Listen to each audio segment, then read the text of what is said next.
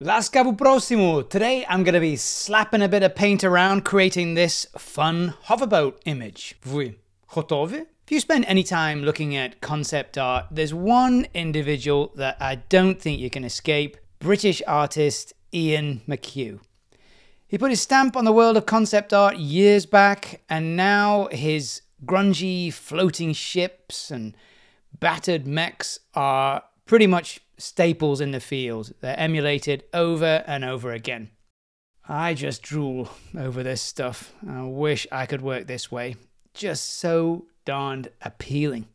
Well, he's light years ahead of most of us mere mortals, but today let's have some fun trying to paint a bit like him using a fantastic Blender add-on called Stylized Asset Suite. This thing was created by another little wizard, a certain Crazy Jar, and I really do recommend this. You can pick up the free version at the link in the description. One of Ian McQue's techniques is the 3D paint over. He creates a simple 3D model, sets up the camera angle the way he wants, outputs a still, and then paints over that in Photoshop.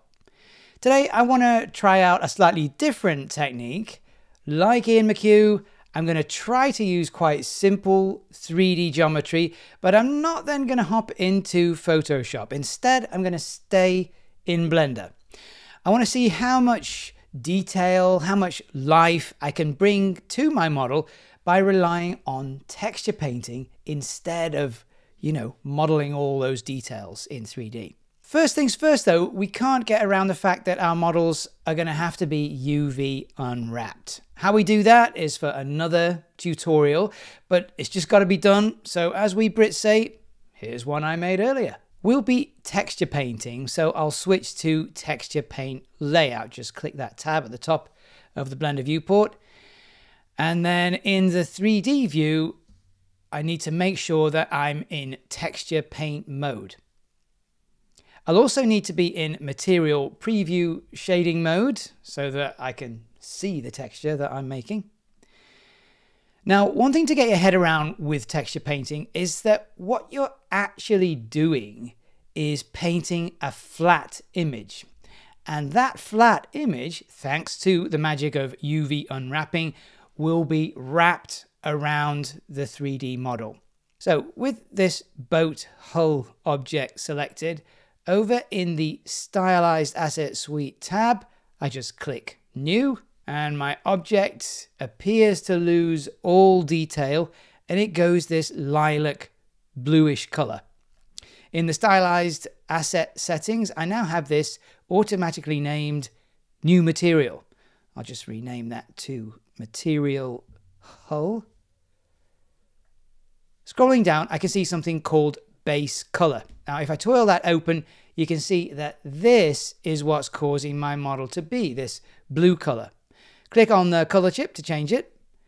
I'm going to go for a rusty base color. Now, this is akin to the way a traditional artist might work, traditional painter.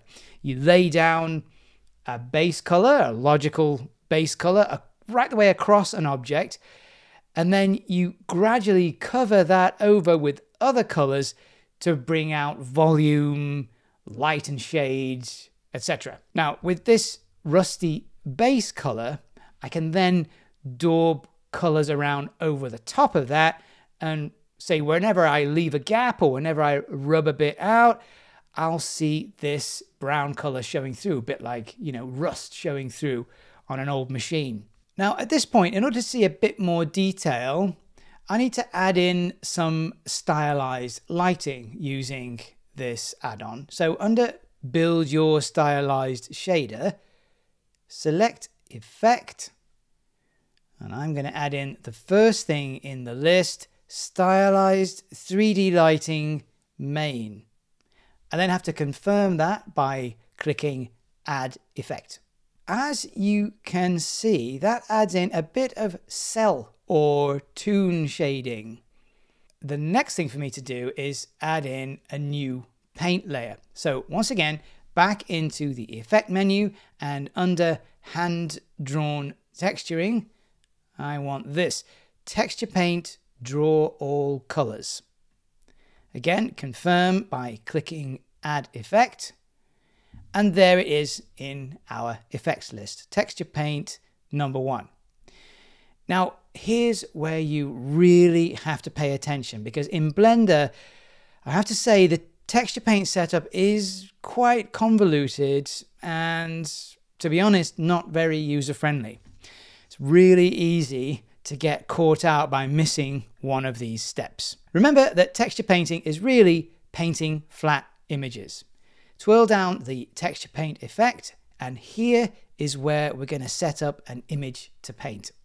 Before we go any further, look at this reminder. Make sure alpha is set to 0 when adding texture. Okay, I'll click New, call it Hull Paint Layer 01. I'm going to up the resolution a bit, so click and drag over both of these width and height fields.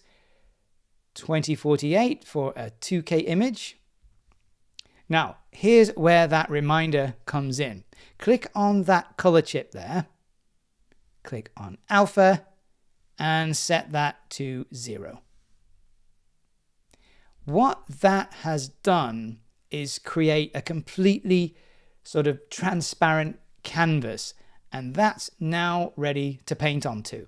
Next, click on New Image to confirm that, and believe it or not, we are not quite done. We need to ensure we are painting onto that newly created blank image.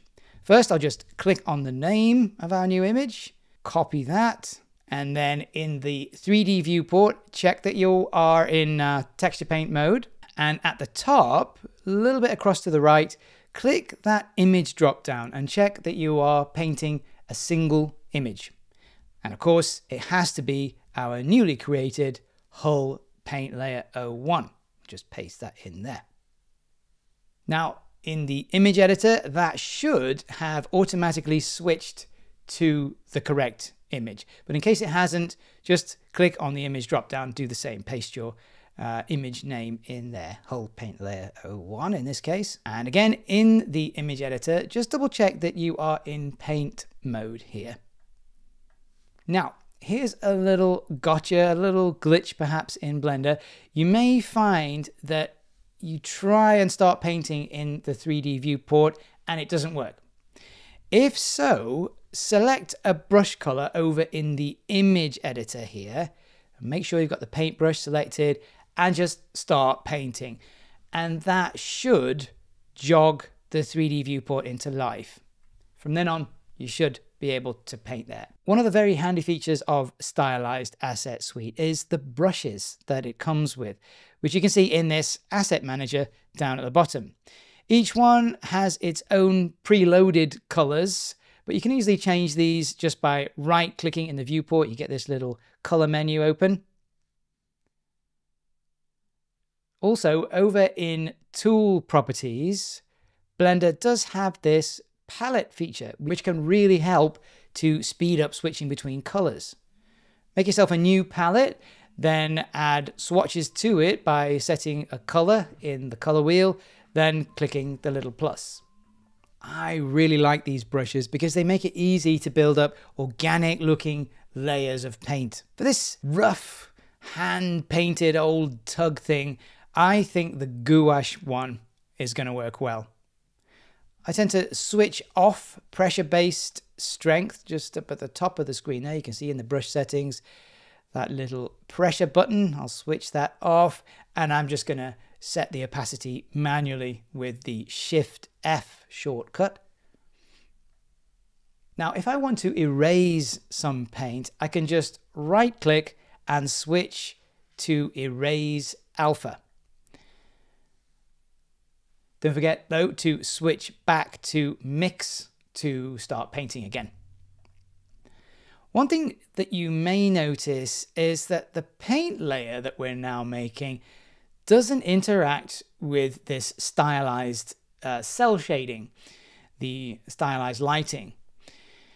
If I come under the boat and paint a little bit here, say with a light color, you can clearly see the shadow on the brown rusty hull is ignored by this paint. It's as if I can paint over shadows. And that's just to do with layer order in the stylized asset material. Now, a quick warning here.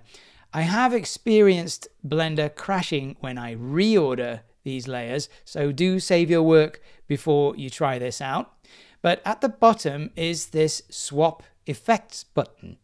So I'll just swap the layer order of the light and the paint layer here. And now you can see the shadow is going over that paint. I can, if I want, add more texture paint layers too. Each time you make a new paint layer though, remember, you're going to have to go through the same image process as with the first texture paint layer. Make a new image. I'll call it, say, whole paint layer 2.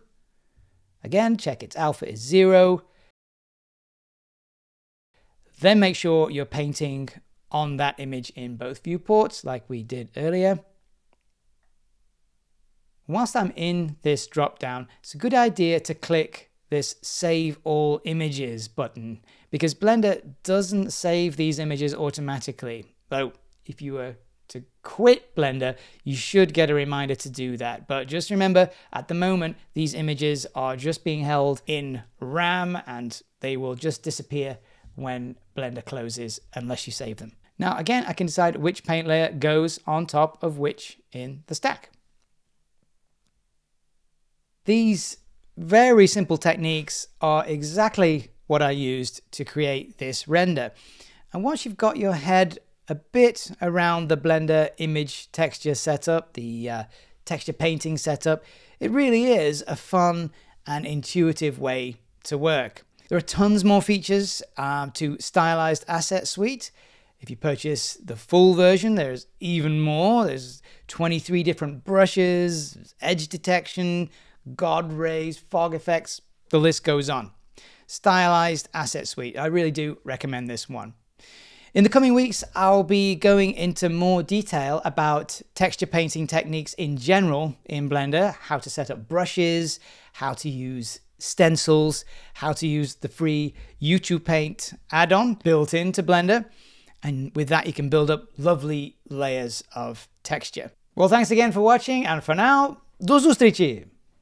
3D from Zero makes tutorials and tips about 3D software. If you're into 3D, or you'd like to be, check out my free course on 3dfromzero.com, and there are some paid courses there too. Thanks for watching.